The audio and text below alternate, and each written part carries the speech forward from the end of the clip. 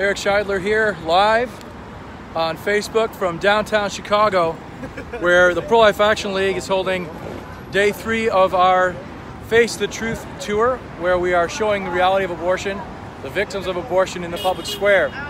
We had planned to be at this site months ago, and just today we learned, actually through the Drudge Report, that this counter-protesting group was going to be showing up. It's Refuse Fascism or something like that. They are protesting all around the country with Donald Trump about to announce his Supreme Court nominee. And we found out that their protest in Chicago is going to be a counter-protest of us. So we were glad to see that, because it always gets more interest from the public. We're able to get out more literature, we're able to do more stuff. So we're really excited to be out here. I'm sort of on the island here on Wacker Drive right now. I wanted to give you a little bit of an introduction of what's going on here. I'm going to be walking around and showing you some of the signs that we have on display here in Chicago, and some of the signs the other guys have out. They seem to be kind of anti-fascist, or they think they are. I don't think they actually have the first clue what fascism actually is. They just like to use that word. I think fascism just means, fascist is somebody I don't like. Yeah. They're horrible to be put on the street for anybody to walk by. Well, you heard it live. You know, we do get that comment sometimes that people who've had late-term miscarriage, you might call it stillbirth, it's very hard to see these pictures. I know that. My wife and I had a miscarriage several years ago, and several of the women out here holding these signs have been through that experience as well.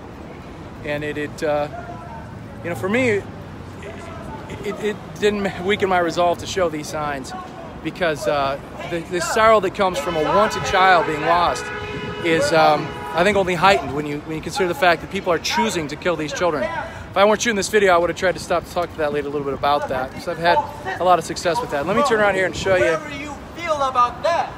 We got this guy. We need to drive out this Trump fascist regime. It's a dude who's talking about ovaries and stuff. They are talking about how Pence and Trump belong in prison, and they want to smash the system. I don't think they understand quite how it works here.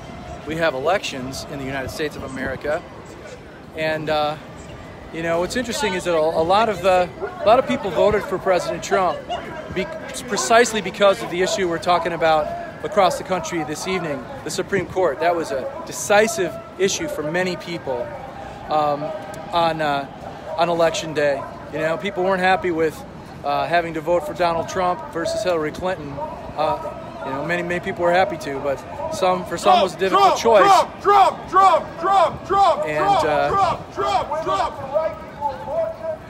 But for many, it was the Supreme Court that swung them. They said, you know, regardless of what else, other concerns we may have, this guy looks like he's going to appoint good people to the Supreme Court. So you can hear him. He's on his microphone again, his bullhorn.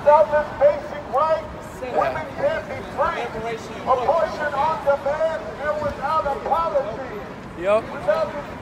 It's a guy yelling at us about what it takes for women to be free. And how weak does he think women are? They need him to talk for them. Ironically enough, a good 50% plus of our group are female. I'll give you just one example. This is our staff member, Cece Wiesner, is holding a sign here. We're live on Facebook. So, Cece, aren't you glad this guy from the anarchist group is here to speak on your behalf as a woman? Oh, yeah, it's great. It's a shame that you as a woman aren't able to speak for yourself and have your own opinion about abortion. You have to think what he thinks you should think about this. Yeah, this man's telling me all about women's rights. It's great. Yeah. Isn't that funny? You can't make this stuff up, folks. I'm going to walk down the road here and show you a couple more of our signs. And look at these crowds. Look at the people here. What a massive, massive opportunity it is to be out on the streets on a day like today with so many folks out on the street heading to the commuter centers. I'll turn around here, you can see the heads bobbing up and down and all the folks. Here's one of our signs. It's particularly poignant. The display here on Madison Street, downtown Chicago, ends with these last two signs about the beauty of life in the womb. Unfortunately, Facebook likes to put everything in reverse. Mirror image. That says life is beautiful at 16 weeks. And isn't it? Look at that beautiful baby face. 16 weeks, you know? Abortion is legal at 16 weeks all over the United States. And it happens over 10,000 times a year, even later than 16 weeks, all over the country. Hope I'm not giving you vertigo here or anything with my spinning around. We got one more sign here at the end of this display. This sign says life is beautiful at 7 weeks. Tiny, tiny little embryo at 7 weeks in utero. What a beautiful little face. And sure, you know, this baby's kind of funny looking. Oh, a lot of us are funny looking anyway. But, you know, kind of an alien creature. And I'd like to think that we can, you know, build up, kind of extend our human family to cover these children who are so very, very young. Let's not be excluding people from the human family. Let's be including everybody that we can. You know, we're all very aware today of you know, racial tension, and we're seeking to find a way to restore some peace on that particular issue. By the way, that was Teresa Jansen, one of our staff members, holding that sign. She's the daughter of League staff member John Jansen. In fact, there's your dad right now, passing out some waters. Way to go, John. We like to keep everybody hydrated out here. All right, so where was I? Yeah, I mean, I'm a big soccer fan. I've been watching the World Cup. And before every game, the two teams gather behind a banner putting an end to racism, you know? Yeah.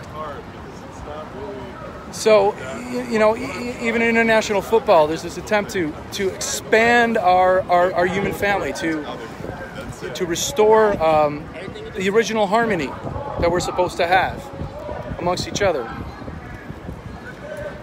And that's what we're trying to do on this issue. We want to include these unborn children. At the fetal stage of life, at the embryonic stage of life, at every stage of life, including them in, you know. We got Christian fascists out here running propaganda. There they are. The children, well, the little babies are human beings. What a distortion. No, a fetus is not a child. A fetus is not a human being. It's subordinate to its mother. Its existence is dependent on the mother bringing the pregnancy to term. And that's a woman's choice, whether a woman wants to carry that out. But you're trying to give that choice to the state. You're trying to give that choice to the government.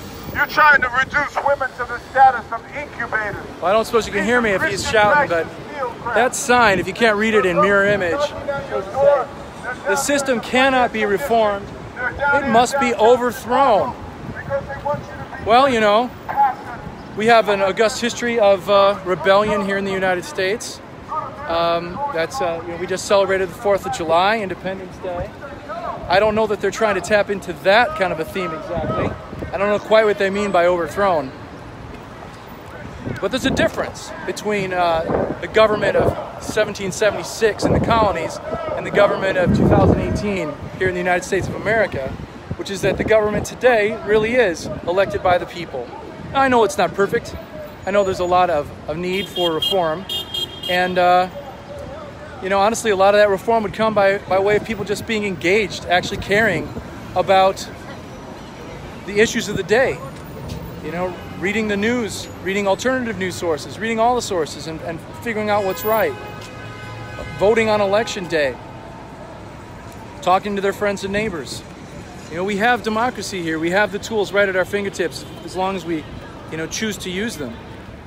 So not exactly the same scene as back in 1776.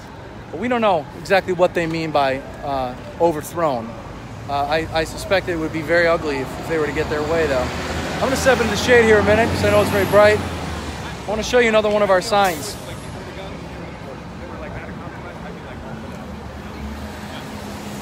This sign is of a baby aborted at 15 weeks. It says, "Remember this face, aborted 15 weeks." And it's really not a very gory sign, is it? I mean, you can see a little pool of blood behind him, but mostly just focuses on this beautiful little face and this tiny, tiny little, perfect little hand on this poor little boy. You know, I spent a lot of time working on these new signs last year before we introduced them, replacing our older signs. And I gotta tell you, spending hours in front of the computer on Photoshop preparing this display of signs, you really begin to feel a bond with the children in the pictures, especially the aborted ones, thinking about who they would have been, you know, how sad it is that their lives ended so soon. 15 weeks of life. You know, on the other side of that sign, there's a different caption. Let's see if I can show it to you. You can see it back there. And that reads, "His only baby picture." Just think about that. Think about that. We all love baby pictures. You know, I remember the first time I saw baby pictures of my wife when I visited her home, and they took out the photo album. Back when people had photo albums, that's how old I am. And it was tremendously cool to see what she looked like when she was a cute little baby and a little girl. But then think about all these 60 million in America and hundreds of millions around the world that never got to have any baby pictures at all. And this guy's only baby picture is an abortion picture. Here's another one of those poignant signs that we prepared. See that little foot? It's red not because it's bloody, but because that's the color of a baby foot at 8 weeks, aborted at 8 weeks. The caption reads, "She'll never learn to walk." Again, we're trying to tap into these common human experiences of you know, how we as adults, as teens, as older kids, how we interact and connect with babies, right? The first steps. I'll never forget my now 26-year-old son's first steps, about 11 months. They were in a hotel where we happened to be staying, waiting for an apartment to be ready for us to move into. And you know, we all delight at those first steps. And now in the age of everyone having a video camera in their pocket, everybody takes pictures of that first step. They try to anyway, if they can catch it. But that little baby, that little human being, that brother or sister, they'll never learn to walk because they were aborted before they were even born. Here's another one of our signs. Again, plugging into that experience of protection that we feel and delight that we feel in children at the very first stages of life. 10 perfect fingers, aborted 11 weeks. Those fingers are the skin is translucent, you can see the bones through it. And that's the way that life is at 11 weeks in the womb. The child is still very, very skinny. It's much later in pregnancy that the child begins to put on fat and begins to have skin tone and color. You know, all babies at a very early stage of pregnancy are the same sort of translucent color. There's no racial difference to be seen between children at this early stage. Kind of plugs back into my comments a little while ago about, you know, the laudable effort at the World Cup to combat racism. You know, there is no race in the womb. How about that? At least not early on. There's no race in the womb. Every little unborn child kind of looks skin-wise very similar to every other one. So our display carries on down, way on down Madison Street here. We're on both sides of the street. There's a new bus depot thing here, so you can't see the other side of the street like you once could. There's a whole bunch of signs over on the other street as well, on the side of the street. I'm gonna walk on back up.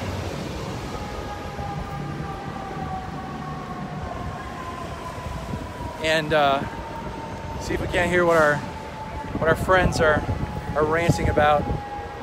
So I think I told you, but I'll say it again for those who've joined us, that we found out this afternoon through the Drudge Report, actually, and Daily Caller article linked to on the Drudge Report, that this group, Refuse Fascism, was going to be coming out all over the country, holding these rallies tonight. Give me a second. So, ambulance going by. So this group's going to be coming out all over the country to oppose President Trump's Supreme Court nominee, whoever that may be. And one of their sites, obviously, is here in Chicago. We found out through the Judge Report that the protest in Chicago was going to start out counter-protesting our Face the Truth tour here at Madison Street and Wacker Drive. And then they're heading to somewhere else a little bit later on. I think they're going to be out here when the announcement is actually made, here and all over the place. So it's exciting to find that out, that they were going to be out here. That always increases our visibility. It always makes things a little more interesting. It motivates the volunteers. I mean, when you come out here and there's so many counter-protesting you, that's a real sign to you that what you're doing is worthwhile. You know, if the other side is willing to come out and try to counter the message that you're offering. What's interesting, though, with the particular display that we have here, the particular message that we have here today, it really doesn't have a political message. Facebook thinks otherwise, and we've actually been trying to boost some of our videos and photos from our Face the Truth tour, and they all get held up as political ads, so that's kind of a pain, but that's how they see it. Our message here isn't political today. It's not religious, at least not in an obvious way. We're not even talking about the morality of abortion. You know, we're willing to, and if people stop to chat with us, we definitely go there. But the display itself, the literature and the science that we have out here right now, they focus solely on the humanity of the unborn child, showing the reality of abortion and evoking sympathy for unborn children, especially those who are the victims of abortion. That's really our mission out here today.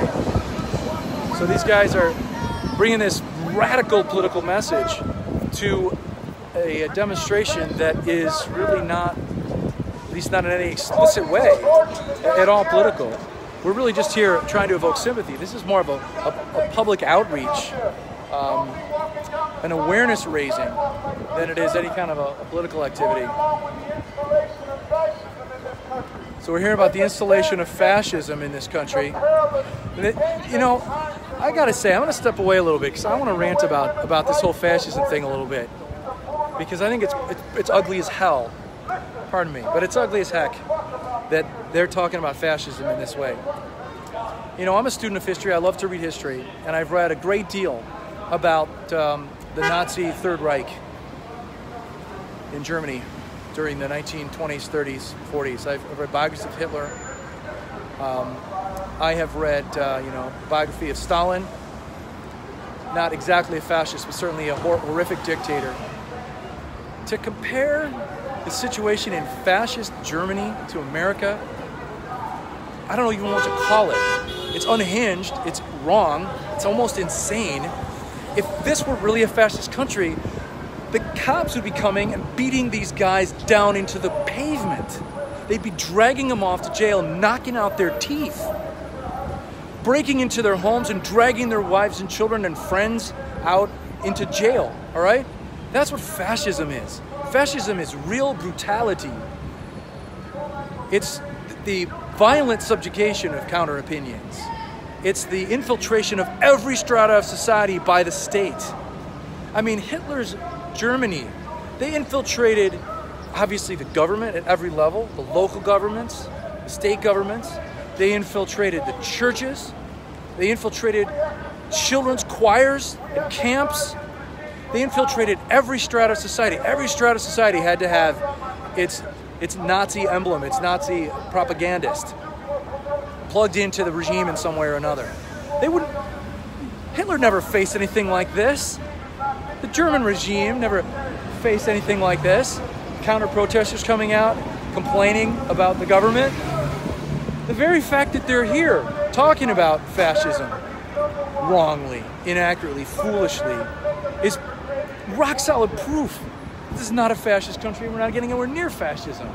Fascists wouldn't put up with this kind of crap.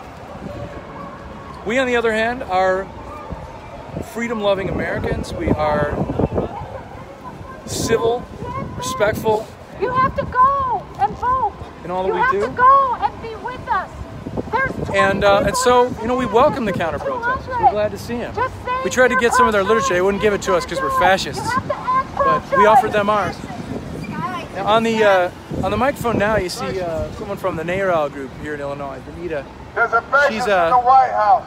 It's up to us. She's actually friendly. We say hi to each other. Danger. I think she knows I'm not a fascist. In the White House. It's up to us to drive them out. Danger, danger, there are fascists in the White House. It's up that's to my us rant about fascism. to drive them out.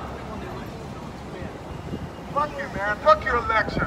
That shit's, should people, just because Hitler won the election, people should have respected it? Is that your point? Consequences. He doesn't know his history. Because Hitler won the election, people Well, it's should amazing. You have respected to rely on precedent. Well, Plessy versus Ferguson was precedent. I know, exactly. And I'll tell you what, Heller is the Second Amendment case. Heller, that's precedent. You think they're going to be whining about precedent if they try to overrule Heller? No, not at all. They're liars. Right on. All right. So, a friendly chat there across the street. I hope you could hear that.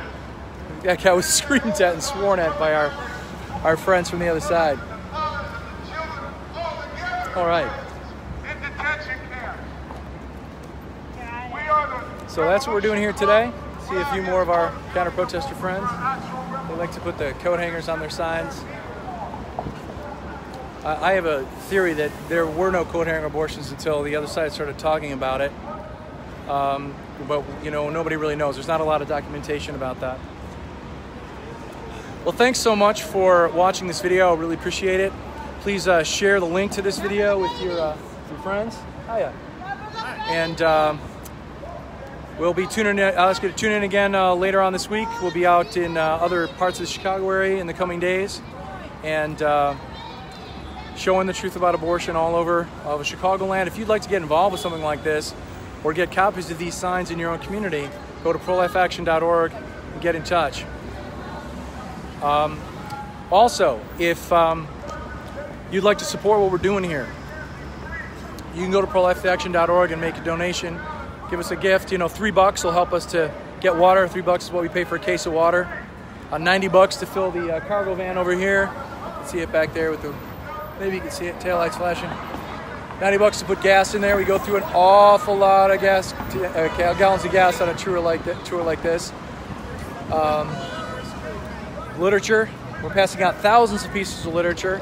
Gift of $10 will allow us to pass out 100 pieces of literature. So those are some of the ways you can help us. Go to prolifeaction.org and click the donate button. We're grateful for any support you can offer to us. Of course, we welcome your prayers for us all during this coming week as we're going to be out on the public square. You know, generally these events are very safe. We've occasionally had people react violently. At this very corner, several years ago, we had a drunk fella come along and throw a bunch of our signs into the street and tackle one of our staff members who's all bloodied up. And the cops, you know, kind of didn't really do anything about it. It was quite frustrating. In fact, one of the sergeants that day said, oh, she didn't smell any alcohol. And the guy reeked. And she claimed that he wasn't drunk. She couldn't tell. So that kind of thing does happen. It's not the norm. You know, I don't want anybody to feel intimidated to come out with us. But, you know, I think a lot of the reason why that kind of violence doesn't happen very often, and it's quite rare, is because we have people like you praying for us. So please keep those prayers coming. If you want to see the schedule so you can pray very pointedly, go to prolifeaction.org and look at our current events, upcoming events, look at the Face the Truth Tour schedule, and you can see where we're going to be. And you can pray for us during those hours. We're very grateful for that. And again, for any financial support you can offer for this campaign. So I'm going to say goodbye now and get back to talking to the volunteers and see what I can do to engage with the public, passing out flyers and organizing this event. Again, I thank you for your coming out to watch this video. Please do share this video link and the work of the Pro-Life League with your friends. Thanks for watching. God bless you. And God bless America.